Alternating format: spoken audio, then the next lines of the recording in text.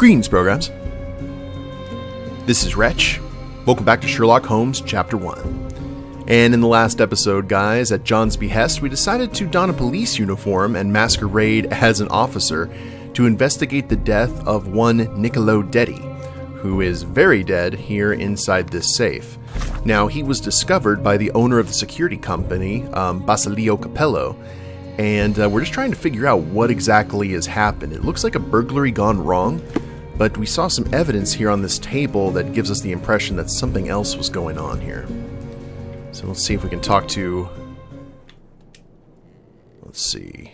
Get some evidence. Do you know anything else about the dead body in the safe? Well, there is the rule of threes. You can survive 3 weeks without food, 3 days without water, 3 hours in harsh weather, and 3 minutes... Of you talking? ...without air. I'm sorry, did you say something? No, very enlightening, Mr. Lloyd, thank you. I like Lloyd. Business affairs. I don't know. Is this code memo still valid? Oh, yes. It's the same combination code everywhere. It corresponds to Mrs. Capello's birthday, actually. In fact, during this year's celebration, I was allowed a sip of champagne. That's when I had to dry my trousers, and then I had to... Okay, thank you, Billy. Yeah, let's not go too in-depth into that story. Oh, actually... No. I don't know. Have you noticed anything different about Mrs. Capello recently? Not really. She talks to me more when I start my shift. Probably because of the 100 Best Curry Recipes book I'm reading. Oh, and we've been running out of paper a lot lately, so she often sends me out to buy more for her. She's very particular about the paper we use. Only one store on the island stocks it, and it's on the other side of the town. But I'm really fast. Interesting, thank you. Doggy! That would have been great had that been a picture of Toby, which is I believe the Basset Hound that's at Baker Street and all of the other Sherlock Holmes games. I don't know. What can you tell me about Mr. Capello? He's a good employer, but very focused on work, and very serious about security, of course, since he employed a night watch of my caliber. Not everyone appreciates his strict business approach, though. Store clerks don't seem to last long in the office. Good to know. That seems to be all the evidence. This guy's getting a long exposure on this picture. Now, is that everything here? Can we... Oh, there was an entirely different room. Never mind.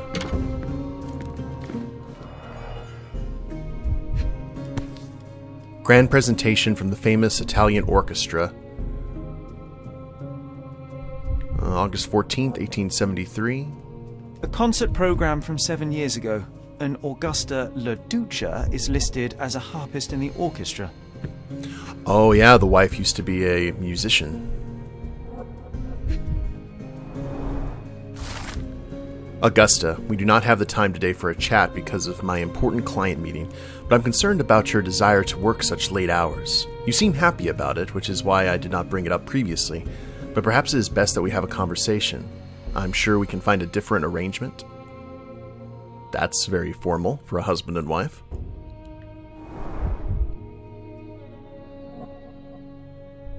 Okay, what else we got here? Oh. 2 theatre tickets for Shakespeare's Othello. The performance is tomorrow. Have to respect the classics. How much you want to bet that the husband was not the designated second party when it came to going to see that performance?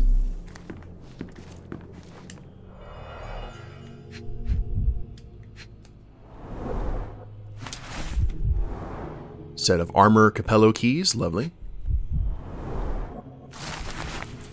Niccolo Detti, a young heir to the Detti family business, has returned to Cordona after 12 years of studying and working on the mainland. This coincides with Orazio Detti's departure to Italy, and hints at the possibility that Niccolo is intending to take over the family business in Cordona. We'll be watching the situation closely as it develops, and will endeavor to obtain a reaction from Basilio Capello. The Capello and Detti feud has been existent for over 200 years, and even though this acrimony has been muted for the past few decades, some still remember the conflicts of the Gonzalo Detti and Vitalio Capello era. We are hoping that Niccolo's young mind and Basilio's calm business attitude may find common ground. It did. Spoilers, it did not find common ground.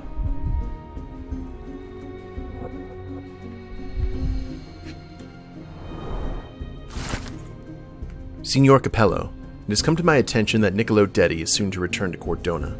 We do not know what that means for the future of the Dedi family, but Orazio seems set on staying in Roma, so take that as you will. I wanted to strongly advise, on behalf of the whole family, that you avoid contact with Niccolo. We have no doubt that you will be able to retain your composure, even if provoked, but we do not know what the Dedis are planning. Be on your guard. The family reputation is at stake. In Bacca al Lupo, Naldo Gelani. Lawyer's letter. This diary shows Basilio Capello's schedule planned weeks ahead. There are several noteworthy recent entries. First, a meeting with a detective from several weeks ago, and second, 2 dates labeled with the safe, yesterday and today. Well-organized workplace? Mr. Capello is the best. Okay, this chap is seriously creepy. His teleportation is outstanding. Oh, can we go out here? Wait, is there more evidence to... Do you know anything about these entries? No, but Mr. Capello is so well organized. I use a different method. Very popular among the Buddhist monks. You create an attic in your mind and... I'm familiar. Keep it tidy, put only necessary information in, remove unnecessary information regularly. What? No, it's called an attic. You just stuff it with everything. You never know what might prove helpful someday. That is profoundly upsetting. The funny thing is that attic in your mind is actually how Holmes did things in the books. Like Watson, I remember, makes a comment that there are certain things that Holmes actually has no knowledge of, like astronomy and things of that nature, because it's not useful to his work. If he learns something that he knows it's not going to be good for detective work, he literally does everything he can to just forget it. Lawyer's letter. Oh, actually, no. Do you know whose keys these are? Probably Mr. Capello's. Police took him so suddenly. I have the same set, but it's more efficient. Has fewer keys. So you don't have access to the entire office? No. Only Mr. and Mrs. Capello have the key to the back door. Do you know what this note might be about? I cannot presume to know another's mind, of course, but I think Mr. and Mrs. Capello have been having some familial difficulties, probably due to their lack of children. One of my oldest friends helps couples with their relationship troubles, and he always says... You don't have to continue. Oh, well, he says that to me as well, but I'm perfectly happy to. No, I insist. Tell you what, Billy would be a really good friend if you didn't talk much. And I guess there's... We haven't made anything... Is there anything in the Mind Palace? Oh no, this isn't even a Mind Palace case. Alright.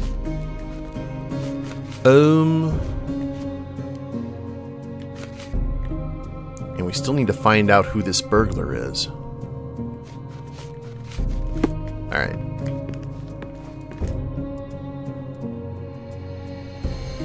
About to encounter someone?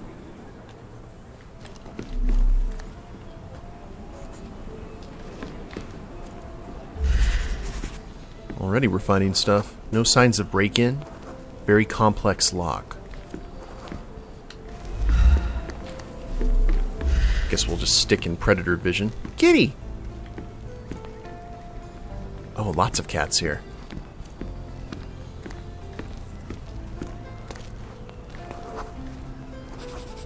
Railing dislodged and bent. Someone tried to superhero over it and it... How'd they land, though, is the question.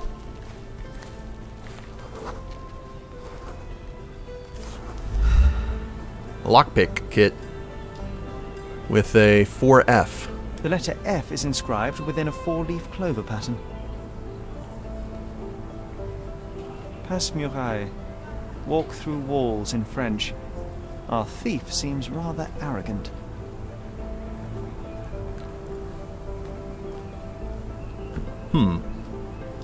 Wait, is there anything else that we may have missed here? Oh, A comprehensive set of lockpicks, recently cleaned, with no fresh scratches. I'll say, I was like, we better take that. Okay, that's key evidence. And that's all evidence. So, lockpicks were discovered in the bushes behind the office. They were recently cleaned. In a bag embroidered with the letter F inside a 4-leaf clover pattern. And it looks like we have to look something up here. So where will we go for this?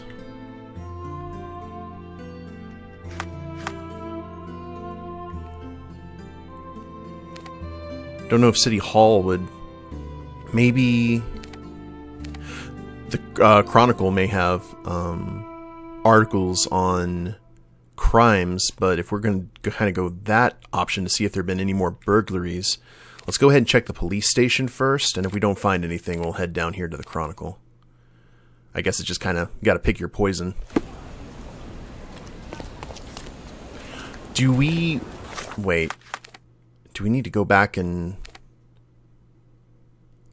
Do we need to go back and let him know about that stuff? About what we found? Well, no, other than the lockpick, we didn't really find anything else. Okay. Never mind.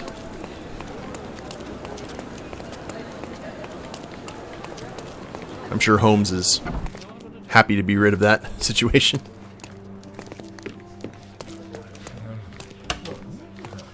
Archives, archives. I keep on forgetting where the archives are. They are not there. There we go.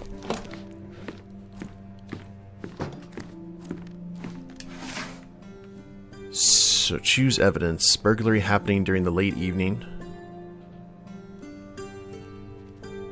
So that would be property crimes.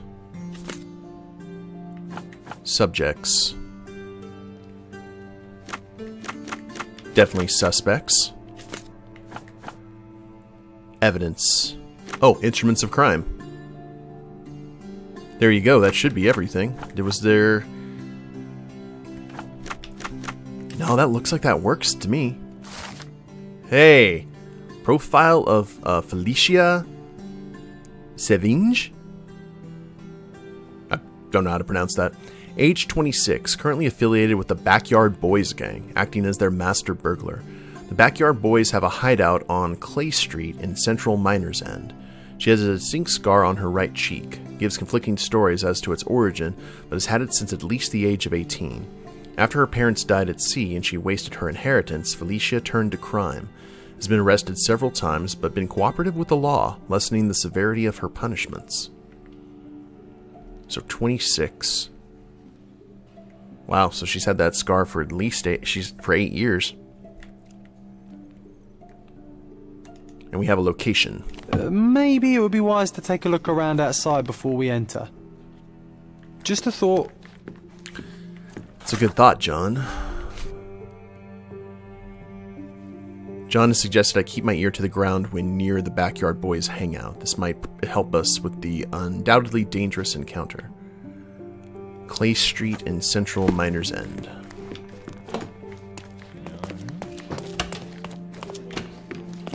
Alright, back to Miners End then. We got such a lovely occurrence there before. With the Hive Master and all that.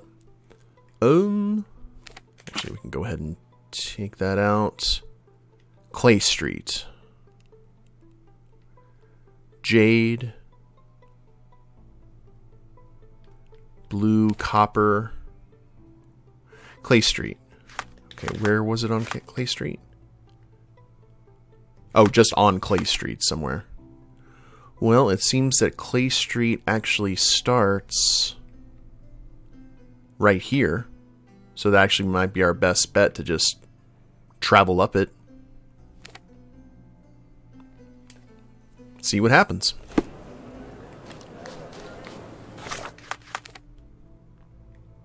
And we go all the way to the end, turn left, and then another left. And not run into any civilians.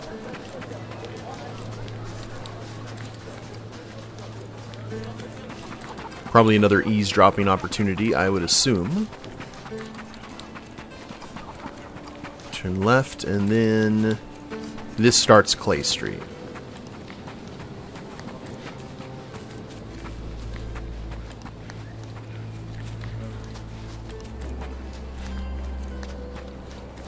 Looks like we have plenty of oh, we do have some police officers here. Other gangs are planning an attack on the backyard, boys. The Pipe is looking for information. The Pipe, you say? Find out what information the Pipe wants and where to find him.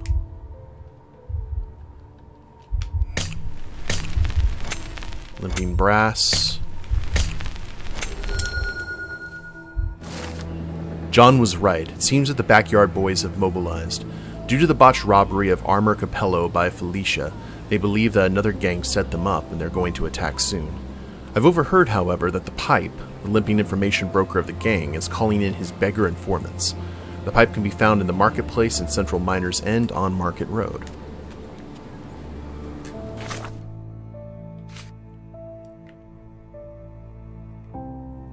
Okay, oh, I bet we have to try and look like one of those beggar informants.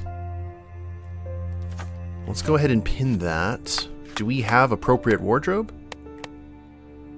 Street Brawler, Bohemian. No. Alright, well, let's head to the market, which is just directly ahead of us, and see if we can find the appropriate garb. Before we start asking folk. If not, maybe the worker. Buy some clothes and help me feed my family. Yes, ma'am. Step right up.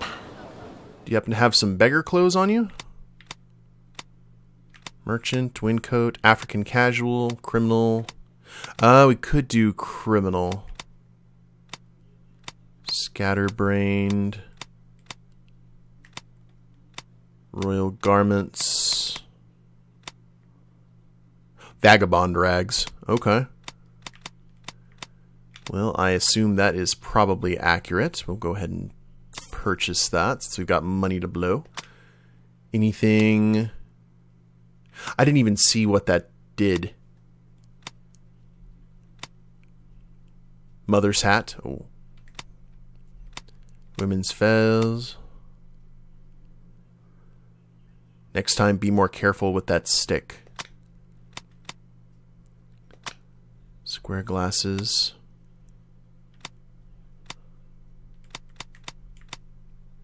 Chin, curtain, beard.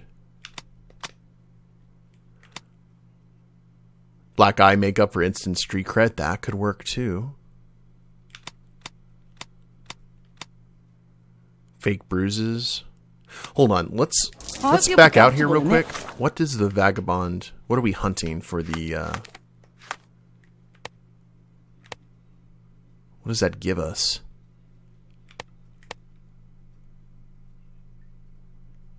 I see the green... The green marks there. Let's equip that. Maybe messy hair.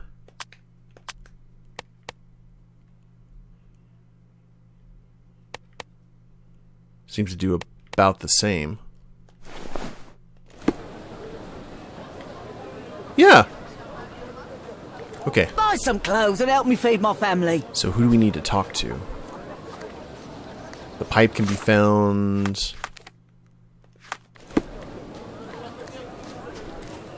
It said that he had a limp. So do we need to go into detective mode? And I bet we do.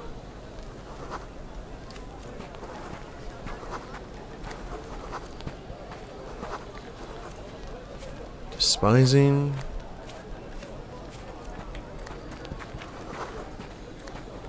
Check the market.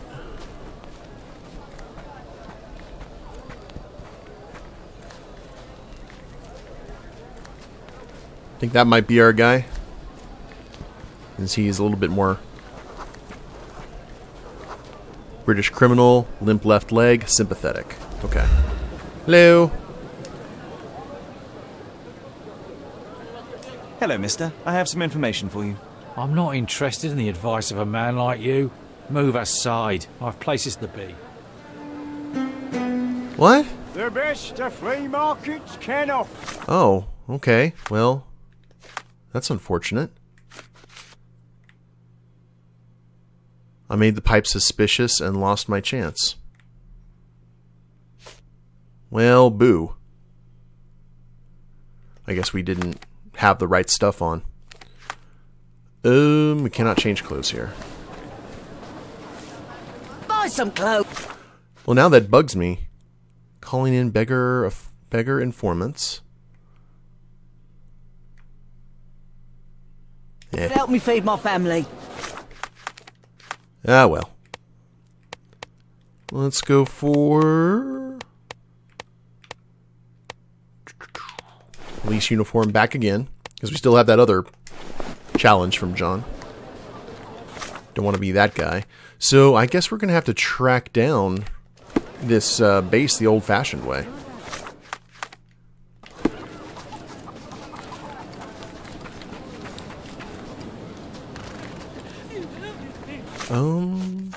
Yes.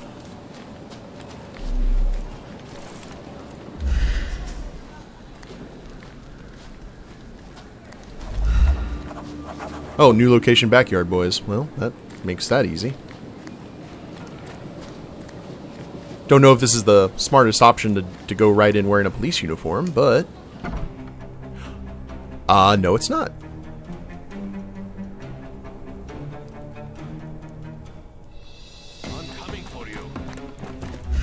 Hey, buddies.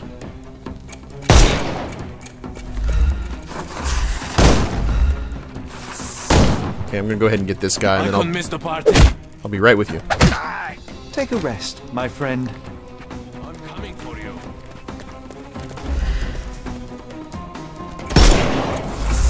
Oh, that's unfortunate. Good lord. They are... Ah. Oh, so many shotguns! Oh my god! Oh! Oh dear! Roll! Roll! Roll, Sherlock, roll! You know, I bet since we didn't finish John's challenge, that's why it's so difficult. Okay, can you guys... Dark Souls it. Just Dark Souls it. At least get this guy. Get our health back up. I'm coming for you. Good. The snuff's ready. Okay, pocket sand is... Oh, no.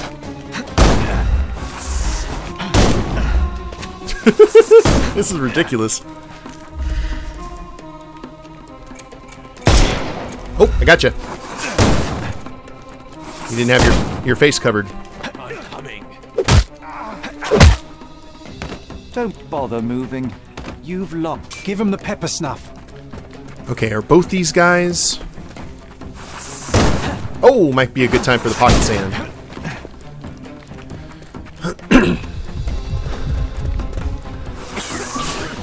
Gotcha. I don't know why the pocket sand Too simple. did that, but... Discombobulate. Don't bother moving. You've lost. I'm coming for you. Yes, more knife people, please. Oh, you're still on fire, too. Take a rest, my friend. The snuff's ready. That stung. He's all yours now. Go for it.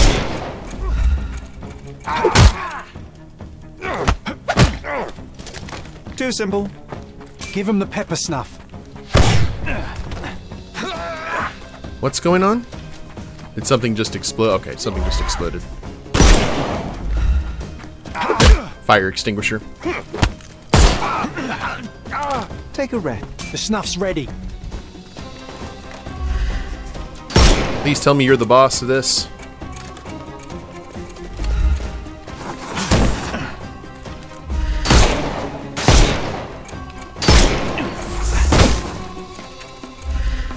I thought we were against murder. What? Oh, are you kidding me? I shot him in the face. But he had... Okay. Okay, I give up. Man, we are just disappointing John a lot during this case. I could have sworn I shot him in the faceplate. Well, the good news is we have Felicia. And here we are, Miss Sevigny. A Sevigny. place where we can talk about all your recent activities. We have a nice profile on you, you know. What are you talking about? I didn't do anything. Is there nothing you didn't do, Miss Sevigny? Thieve for the gang, break into the Armor Capello office, kill Niccolo Detti? What? Kill? I didn't kill nobody. No, how? So you admit the rest. I suppose you won't mind explaining some things to me then. But first, let's get a profile. Get back on track here. Posh clothes, double-sided jacket.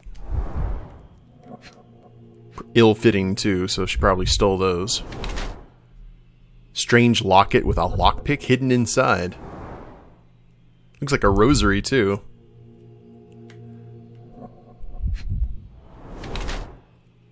Torn trouser, cat claw marks on the leg. Okay. Felicia is a burglar and a thief in her mid-20s. There are claw marks on her torn trouser leg from when she clumsily fled the scene of the crime at Armor Capello. She has a locket that conceals a lockpick. Her jacket is double-sided for a quick disguise. She's proud of her trade and is showing it off, but only to the trained eye. She has a locket that conceals a lockpick. Her jacket is double-sided. She is ready to vanish discreetly at the slightest alert, as if she were never here at all. Show off or prepared? Well, we saw that the lockpick, was all, it had leather work on it. You know, with, that 4F. So... Or that 4-leaf clover with the F on it. So, she's proud of her trade and showing it off, but only to the trained eye. Prepared.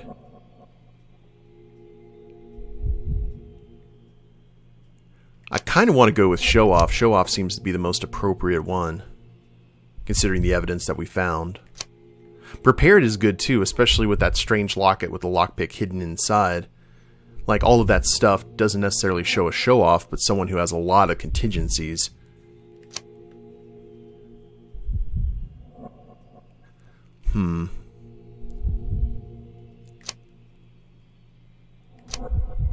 You know, she may be arrogant, but that doesn't necessarily mean a show-off.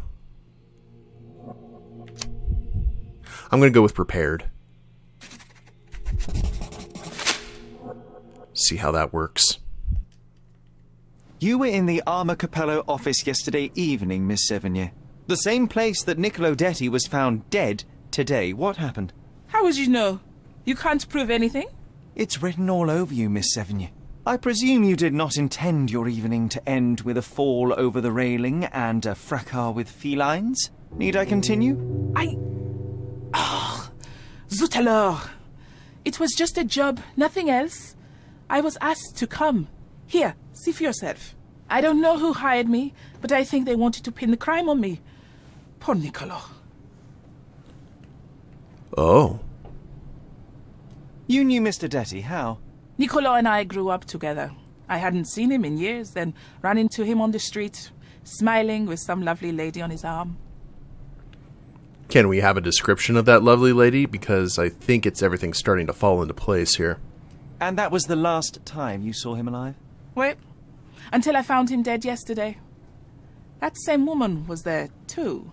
It can't be coincidence. You saw a woman in the office? Uh-huh. Mm-hmm. She started screaming, so I slammed the safe door and ran when I saw a guard coming.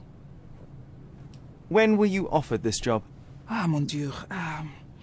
I don't remember precisely. I think the letter arrived around 9:30 in the evening. It sounded tricky, but the money was good. And you arrived at the office? Perhaps 45 minutes later. I am very good, sir. I was in and out in 5 minutes. I don't like lies. No, wait. Okay. It took 15 minutes. All right? Still impressive, no? You know, I think it probably would have been best if we convinced or said that she was a show-off, since she was bragging about it. Your thieving days may well be over, Miss Sevigny. Until this matter is resolved, you will remain here. Good day. 5 pieces of evidence upgraded or updated. Okay, so we need to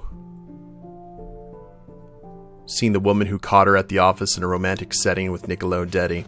So what's happening here is that Augusta probably killed Niccolo and tried to pin the crime on Felicia. But I guess we'll go ahead and figure that out in the next episode, guys. We're kind of running in. This is kind of a disappointing one because we missed talking to the pipe. It's probably one of the few times you could ever say you regret that. And accidentally shot that guy in the face, Pulp Fiction style. But it's alright. We will persevere. If you guys liked the episode, please leave a like down below. Subscribe to the channel, leave a comment, that'd be a big help. And we'll see you next time. Later days, everyone.